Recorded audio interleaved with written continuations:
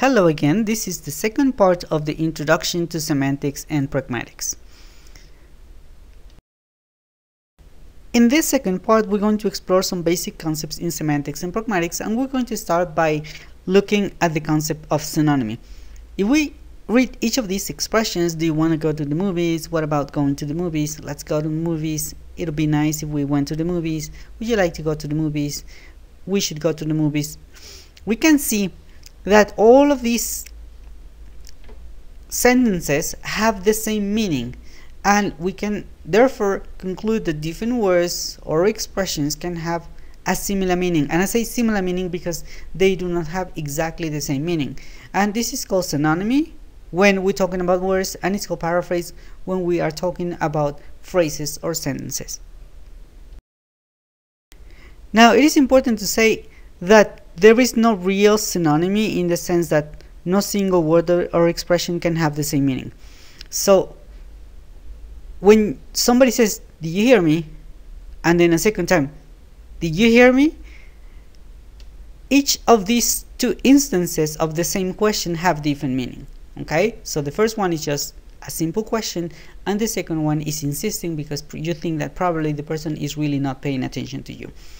So we can say in this sense that there are no real synonyms. Not even the same sentence has the same meaning when it's repeated. And there is something else. If you see here in this interaction here, the boy says, "What's wrong?" and the girl replies, "Nothing." We can see that there is something very important to say about meaning. And in general terms, if the girl is saying that there's nothing wrong, we may understand that there is no problem at all. But we know very well that if she is saying nothing, this means that she is so angry that she doesn't even want to explain the thing that she considers it should be obviously wrong.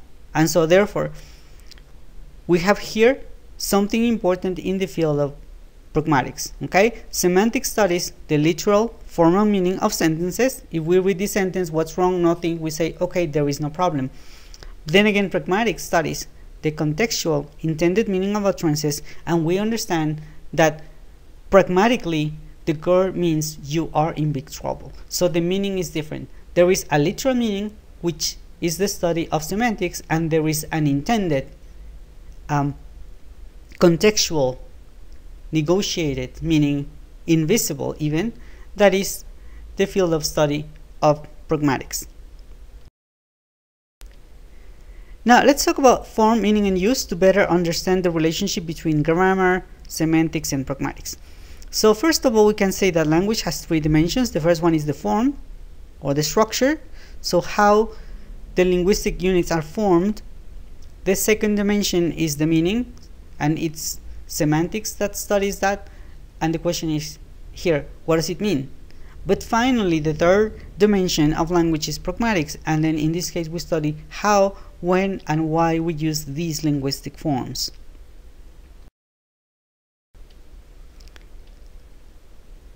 So just to explain this in more detail, the form refers to the phonemic, graphemic, and morphosyntactic patterns. The meaning refers to the lexical and grammatical meaning, and finally the use refers to the linguistic, social, and discourse context in which these forms are used.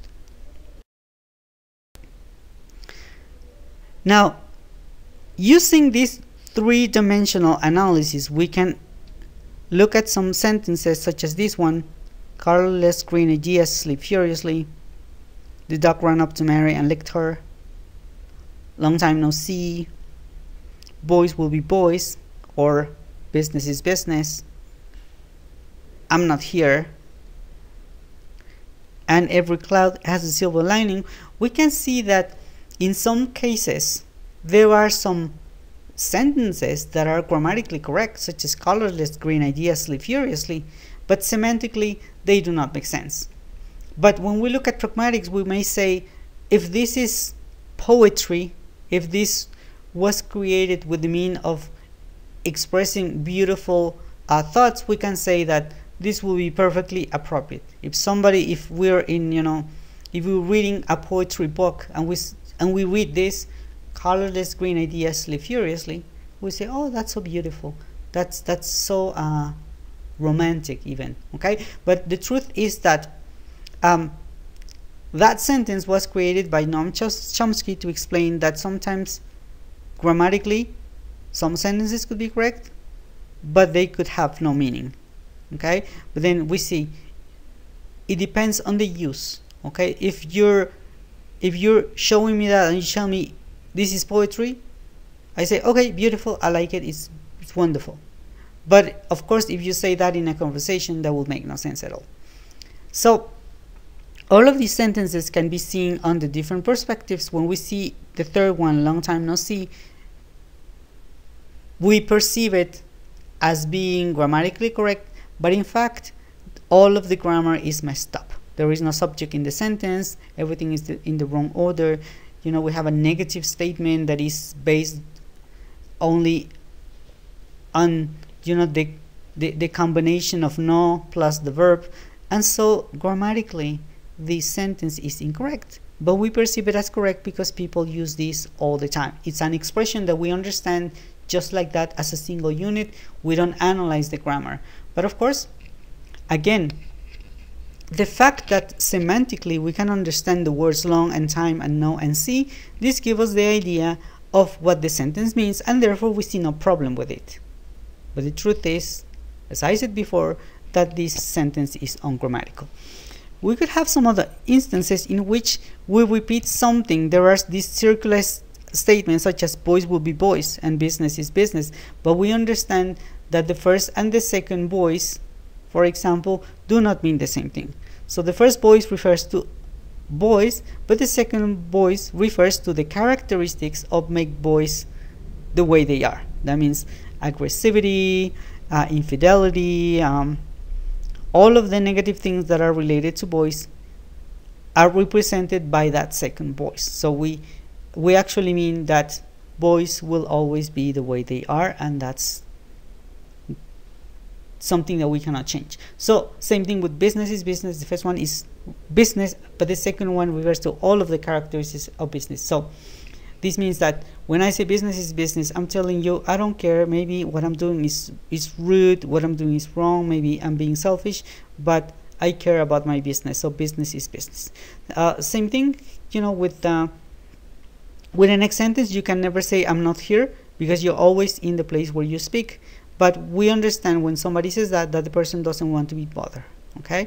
And finally, every cloud has a silver lining can only be analyzed in the context of use, because we understand that it's an expression to tell you to be optimistic. So we say after every dark situation there is something good, there's something positive. And of course, because we associate the clouds with storm, with rain, with bad weather, but then the silver lining is the sunshine that is behind the cloud, and therefore that's the way in which we perceive the meaning. So we can conclude that the correctness and the sense of a form, of a sentence, a word, an expression can only be understood as an interplay of meaning and use.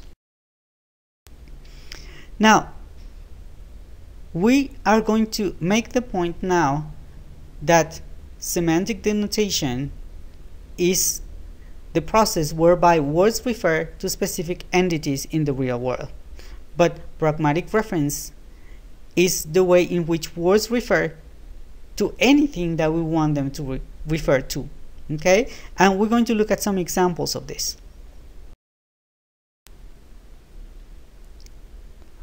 So we can make a point now that when we say superior es nada to refer to a boyfriend, there's nothing in the words peor and nada that could refer to a person or to a boyfriend in particular, but we use this expression to refer to somebody's boyfriend or girlfriend.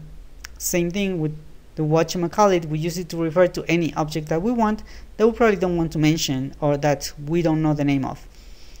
Same thing, the place that we went to the other day, because maybe we don't remember or we wanted to keep it secret, right? And this is the case with this last expression, luego me pasas lo que ya sabes. So we're talking to another person, we have shared meaning, and we don't want other people to know what we're talking about, so we're going to say like that, and the person that is involved in this conversation knows exactly what the other person means.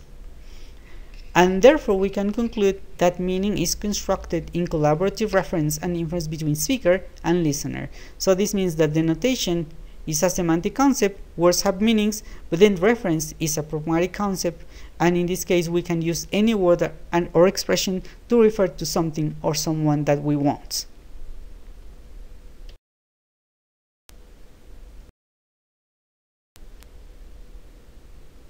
Now let's continue talking about reference.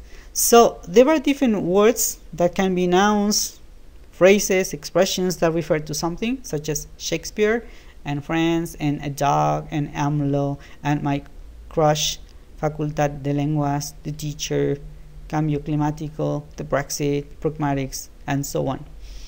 So then each of these words can be used to refer to something to which they might not be primarily related, okay?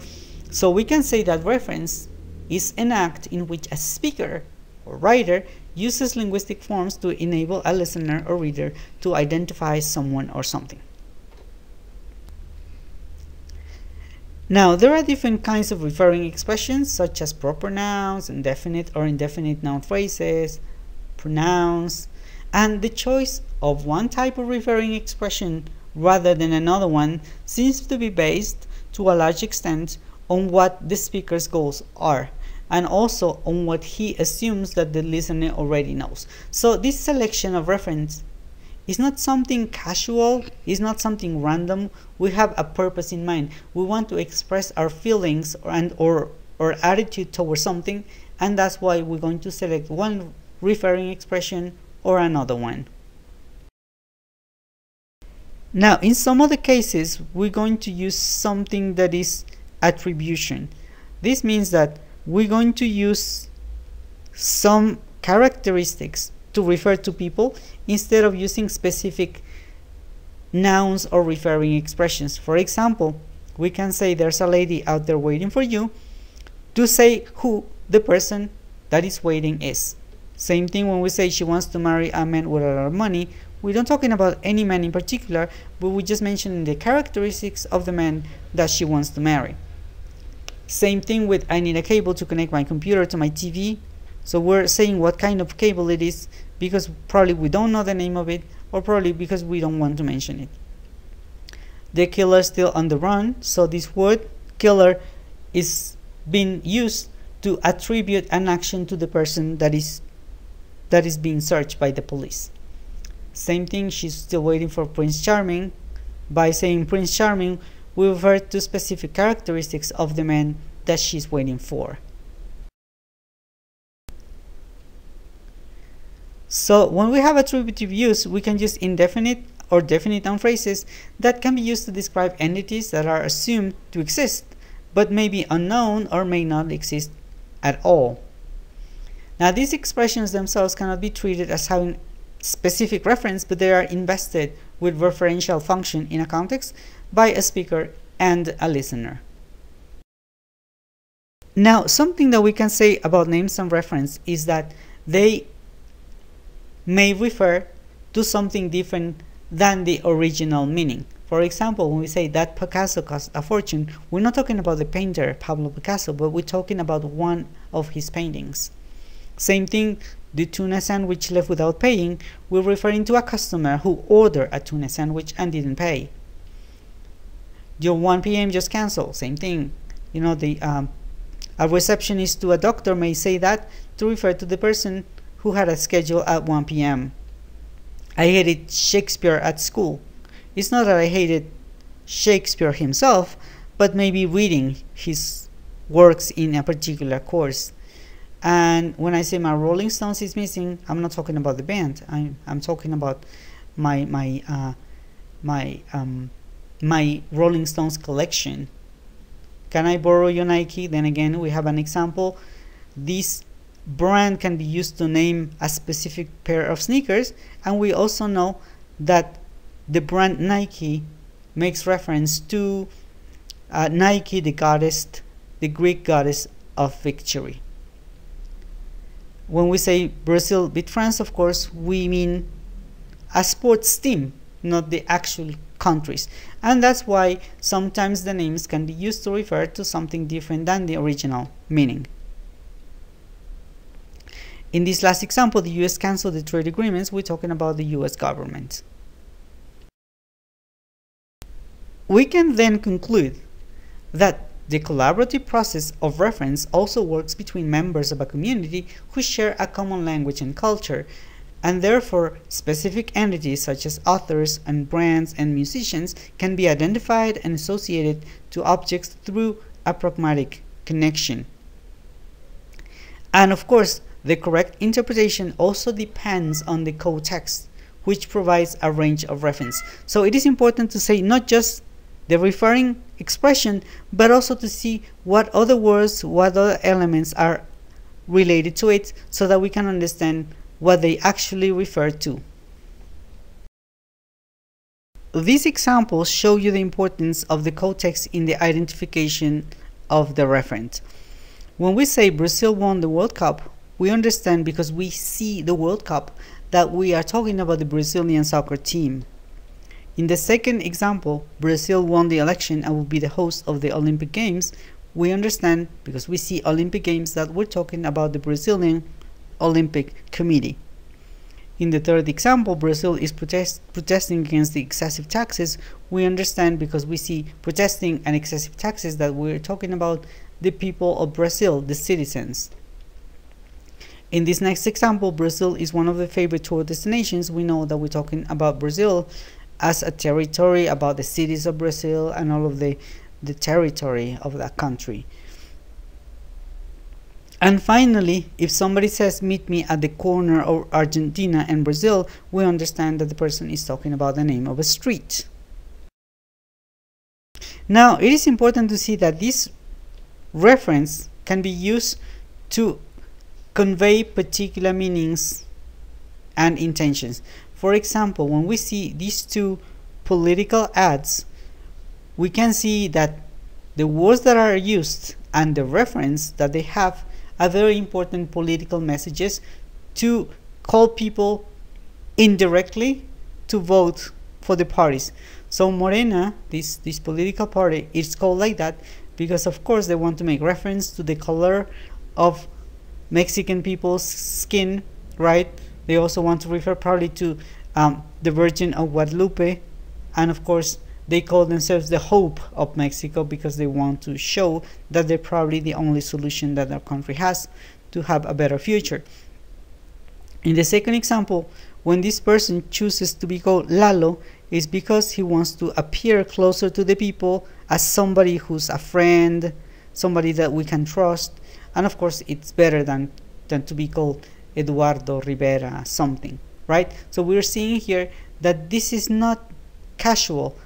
These specific referring expressions are used because there is some interest, there's some intention of attracting people, and then of course have them vote for these candidates.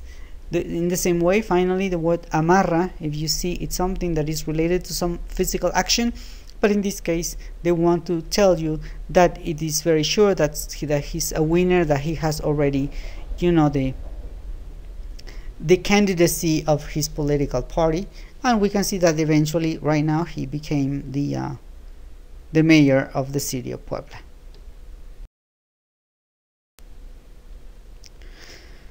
So we can just conclude now that reference depends on the local context and the local knowledge of the participant. That means Morena works in Mexico, but if even another country you try to call the political party Morena, it will not have the same effect. So then, reference is not simply a relationship between the meaning of a word and a phrase and then an object or a person in the world, but it is a social act in which the speaker assumes that the word or phrase used will be interpreted by the listener as intended, that we are going to achieve our purposes in using these words to refer to these people or things. Now we're going to talk about another particularly interesting phenomenon in semantics, and this is called entailment. Now entailment refers to the fact that when we say something such as she parked outside the school, there are some logical consequences of this that can also be assumed. So if it's true that she parked outside the school, we also mean, or it also logically follows, that she has a car, number one, number two, that she knows how to drive, and number three, that she didn't park inside the school. So if the first sentence is true, the three other entailments are also true, because it's just a matter of logical thinking. Second example, I almost finished my homework. If I say that, by the same token, I am meaning that I am a student, that I had homework on that particular day, that I did most of it, and that I haven't finished. Okay, so if it's true that I almost finished my homework, by the same token, it is also true that I'm a student, that I have homework, that I did most of it, and that I haven't finished. So this is what we call entailment. Something that logically follows from something that is said or written. And let's see the other side of meaning, which is called implicature, and which is a pragmatic concept.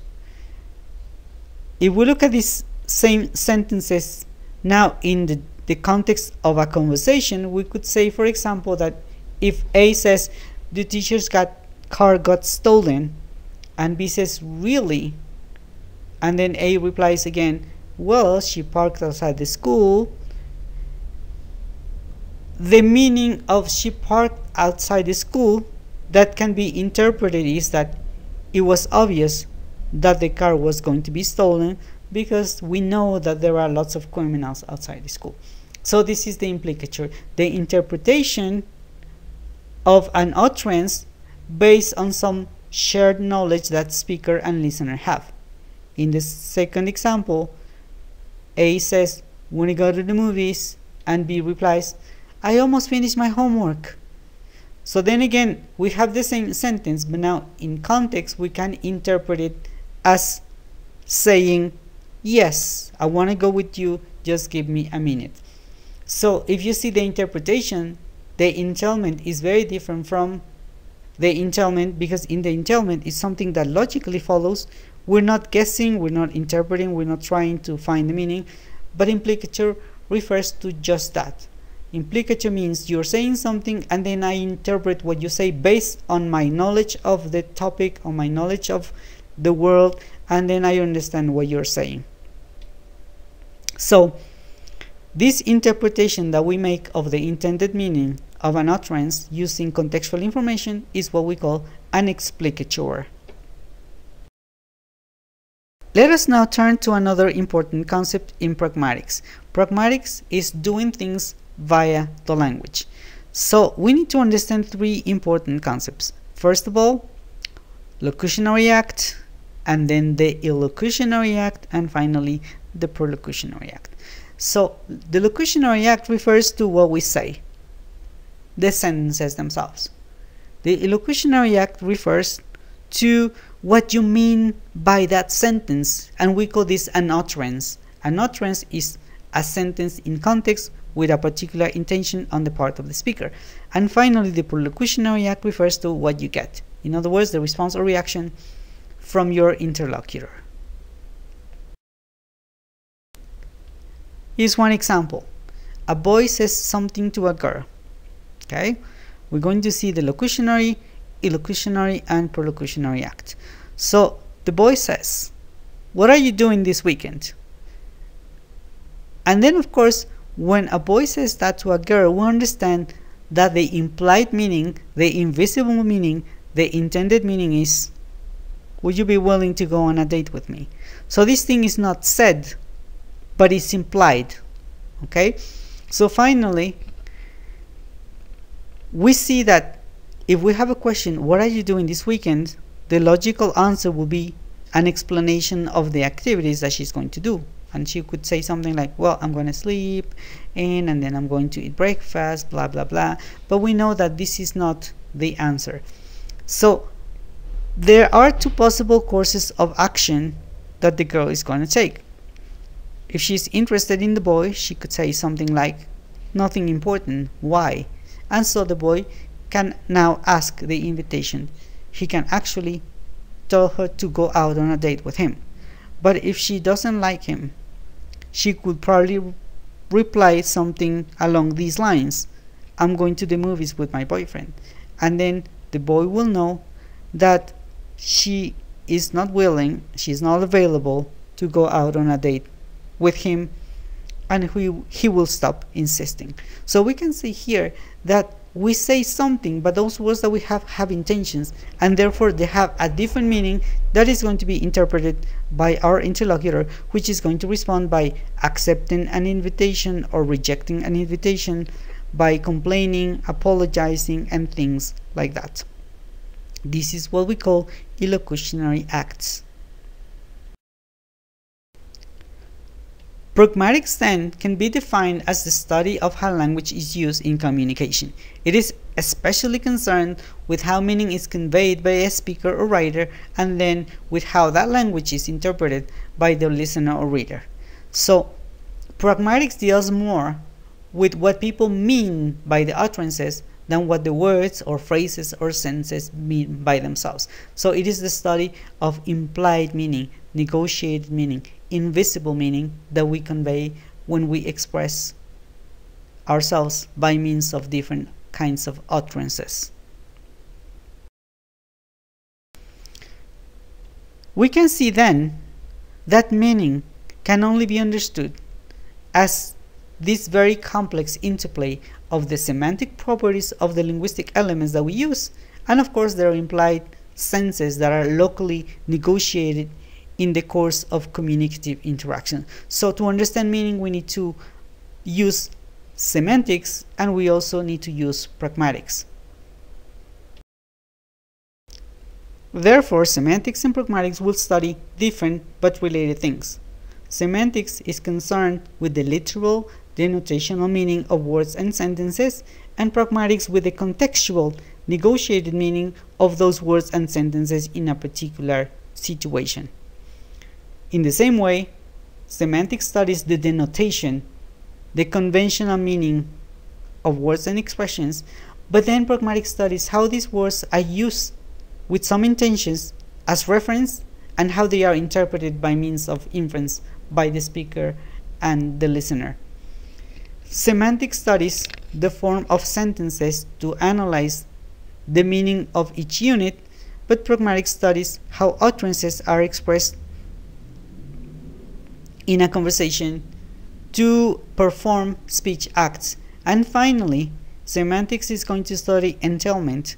This means the logical consequences of something that is said, but pragmatics is going to study implicature. This means the interpretation that we're going to have of a word or a sentence because of the contextual information that we have.